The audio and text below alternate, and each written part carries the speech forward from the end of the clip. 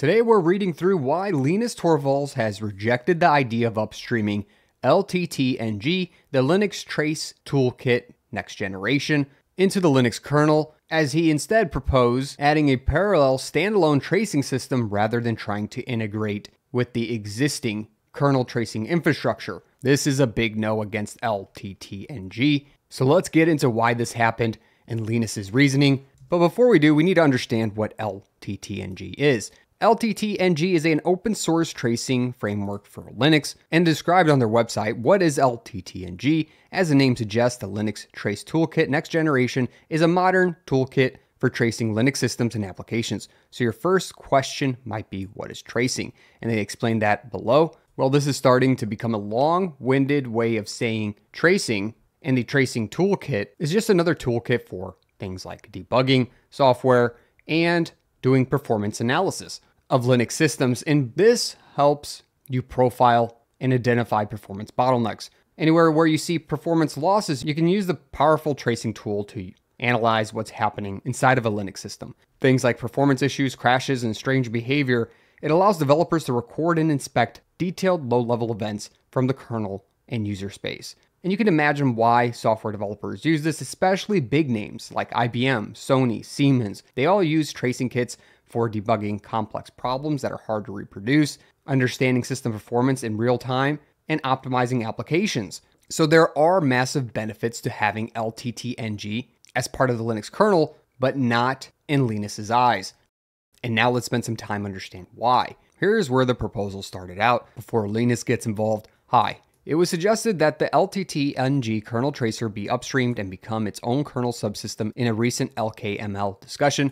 This is Linux kernel mailing list. This would allow this 20-year-old project to move to its development from kernel modules with an out-of-tree Git repository into the Linux kernel tree. The LTTng kernel tracer repository can be found here, and considering that most recent attempts to upstream it were not successful due to the size of the project, which says 75,000 lock or lines of code, and lack of time from tracing maintainers to review it, I'm sending this RFC or request for comment, and Linus did comment, to ask what is the best way forward. And I don't think the suggestion from Linus is going to make this particular person too happy. But anyways, continuing on to talking about how LTTng has developed over the last 20 years. Over those 20 years, we've tried to be good citizens by actively contributing to the Linux kernel within the following area: trace points, restartable sequences, membarrier system call, RCU review, and tracing review. Now, you can also be good citizens if you subscribe below and hit that notification bell for more Linux videos like this. You wouldn't want to miss another video. Make sure to smash that like button on the way back up. And the rest of this I'm going to summarize a little bit because it goes into a lot of history as well as goals of upstreaming and proceeding to upstream. So mainly here, Matthew is proposing finally upstreaming LTTng, this powerful tracing tool for Linux. After being nearly developed for 2 decades, it's still living outside the mainline kernel, and describes how previous versions tried to get into the kernel, but other tools were chosen over it like ftrace and performance or perf. And in 2012, they even tried merging it into the kernel staging tree, but maintainers wanted LTTng to be merged into perf, which wasn't feasible. And finally, in 2020, there was a failure to, again, upstream it into the kernel because the code base was just too large and daunting to go through. Regardless of all this, let's see what Linus has to say about this. In response to the upstreaming conversation, Linus replies, "Honestly, I don't see the point. That's one way to start things out. The reason the current tracing infrastructure got merged was that people were willing to do it incrementally. I was hoping that there would be some kind of eventual merging of the different ring buffers, etc. That was discussed as a hopeful end goal originally, but here we are, decades later, and it never happened. And honestly, I'm not interested in just having 2 different tracing models. If people need 2 tracing models, then the other one will be out of the tree. It's that simple." Which I believe Linus just doesn't want duplication, which causes fragmentation when it comes to tracing models. Basically, having parallel tracing systems like LTTng and ftrace or performance increases maintenance complexity and can introduce extra potential bugs, wasting developer effort. Moving on, because if people haven't been able to agree upon common models in the past decades, I really don't see the point of maintaining 2 models indefinitely side by side in the upstream kernel. So as far as I'm concerned, this discussion is not a discussion. Pretty much ends it up front. Either there's a way to merge things incrementally with shared infrastructure or there isn't. And then he puts his foot down. No two different and disjoint trace buffers. No two different and disjoint trace interfaces. And very clearly, based on history, the unification will never happen. Signed off, Linus. And Linus's message sounds very blunt here. It's firm as he's closing the discussion right away in a very direct tone. As Linus says no due to too much parallel infrastructure, which he's not interested in. He has no faith in a unification of tracing software as it hasn't happened over the last 2 decades, so it sounds like a total fairy tale here. Also, it's just too big. It's a daunting task. In 2020, a similar discussion took place, and people began going through the code to try and unify it, and it just fell through. Basically, people just stopped working on it. It's too big, it can't be incremental, and argues that we already have tracing tools, and unless we want to merge them, we're not adding more to the upstream. Now, it's important to understand Linus is not saying this is bad technology. This tracing tool is used by many, many big companies. Again, I mentioned a few of them, including Sony, IBM, and Siemens, but that doesn't mean we should just roll over and start adding things into the kernel. Anyways, let's continue on, as there is another reply from Linus, maybe clearing things up a little bit. But before we get to that, if you want to level up your Linux experience today, make sure to go to SavvyNik.com where you can download my Linux cheat sheet, mind map, checklist, and new flashcards. Today, let's continue on to Steven's response. To Linus saying, honestly, I don't see the point. I'll note that one of the reasons that we couldn't use LTTng ring buffer is because the format, the tracing ring buffer, and the performance ring buffer were already exposed to user space and would break tooling if they were changed. LTTng actually has more features than either of the existing in-kernel buffers, so it couldn't use the existing buffers without breaking its own tooling. Basically, what's being said here is the LTTng's ring buffer was incompatible with existing kernel buffers because changing it would break existing tools. And replying to, and honestly, I'm not interested in just having 2 different tracing models.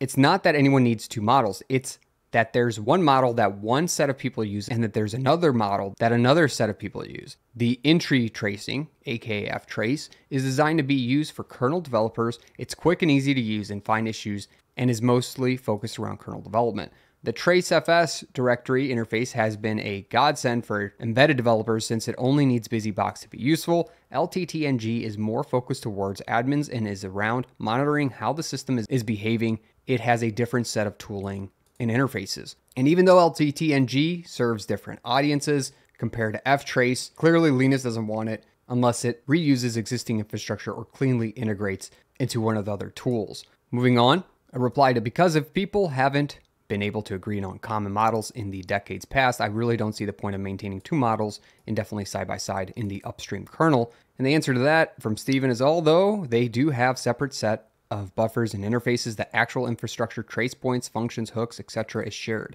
And the last reply here is to, and very clearly based on history, that unification will never happen. Steven says, unfortunately, I think you're right. Seemingly feeling defeated here, as it was a quick no by Linus. Now we finally get the last reply from Linus.